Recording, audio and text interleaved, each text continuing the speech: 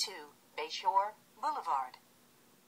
And you can... Yeah, I'm sure you've seen them as the motorcycles pass by with their PDAs mounted on their bike.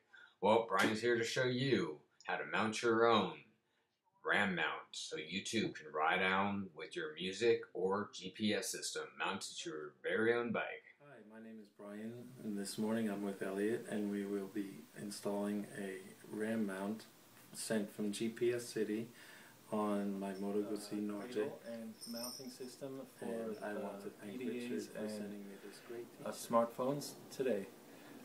I called Richard at GPS City, and he gave me this great t-shirt. Oops, that's not the one.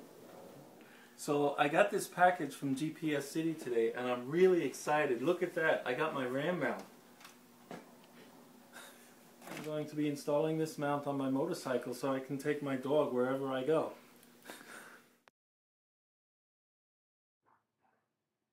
What's in the box? Part A is the 1-inch diameter ball. Part B is the rubber expansion plug. Part C is the set of washers in the bag. And inside the bag you'll also find a brass lock nut and also a long machine screw. That's part E. And part F is the set of plastic washers with the insert for the nut. Okay, this RAM cradle has the part number here, RPR182PD3B. Works great to hold PDA or a smartphone. This particular phone is a Sprint Samsung Galaxy S.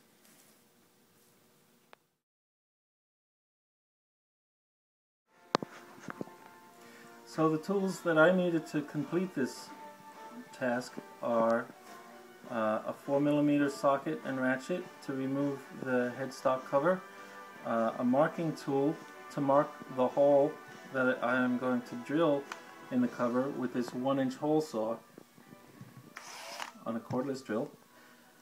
This is a radiator hose cutting tool. You can use this, a pair of very sharp scissors, or a set of cutting pliers, as long as you get a nice even cut on the extension plug.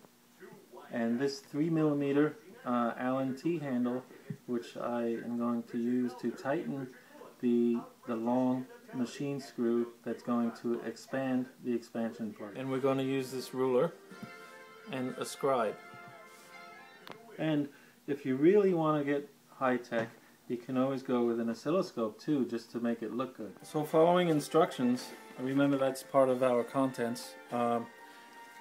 Step 1 is to insert the expansion plug into the stem hole. This is already unscrewed and pre-drilled. I'm going to remove that into the stem hole, the steering stem hole, as far as it goes, and then I'm going to mark it with a pen or a scribe.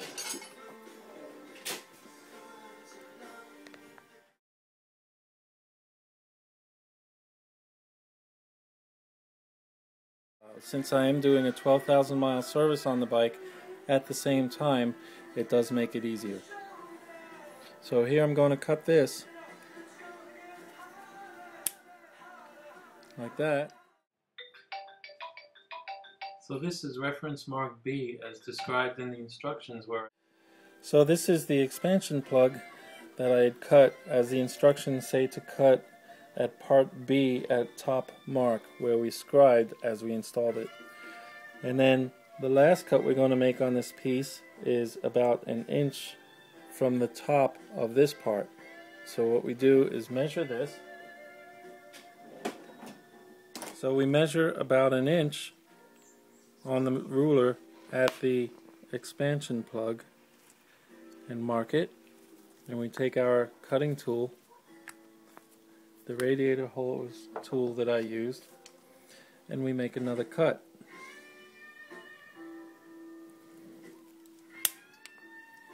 And that's what we're left with. And this is the part that we're going to use to put in the headstock nut. Go Okay, ahead. now with step 2, we're going to assemble the Ram B342U as shown on the instructions. First, I put the machine screw in through the 1-inch ball mount, turn it upside down, and they ask you to use the largest of the set of steel washers, and then the rubber sleeve will go in,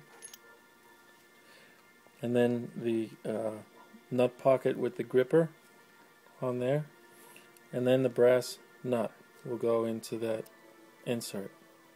And then we start it on a few threads to get it a little bit tight, and then before we install it in here into the headstock, we're going to tighten this so it's a bit of a squeeze to go into the headstock nut. Now we're installing this onto the headstock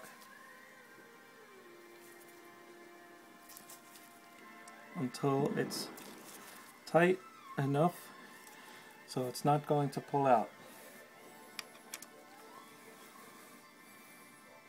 Okay. Because the instructions, this kit is for a it's for Moto Guzzi, but it's also it's more for the Breva, which does not have this ornamental cover over the headstock. So as you can see, the hole is pre-drilled, and You're going custom. I'm going custom. So what we're going Go to, ahead. and I'm going to install it flush with the headstock nut. Okay. So after taking the headstock nut off, I removed the bigger, the largest of the steel washers, and found the washer that best fits through the hole in the center of the headstock nut, like that. So we're going to reinstall the headstock nut.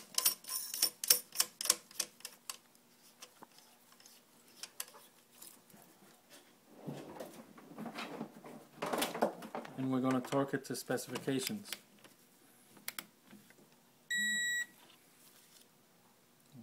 We're going to assemble it with a smaller washer, the expansion plug, the nut holder, and we're going to screw this on a few threads to get the nut started, and then we'll insert it as such into the headstock nut. It's a nice headstock nut. And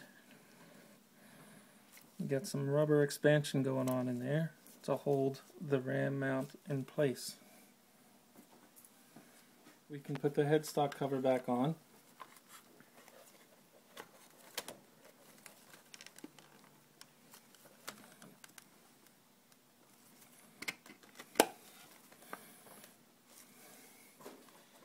Making sure we don't crimp any wires between the headstock cover and the upper triple clamp.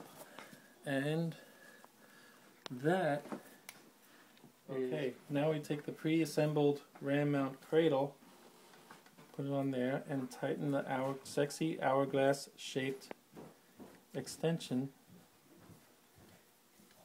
and we can adjust that to make it fit for best visual. I connected a power supply. This is available from Powerlit to power the phone up, because Android phones actually suck up Yes, battery. it's the Winston mount. That's perfect. So now you can take your dog on your motorcycle.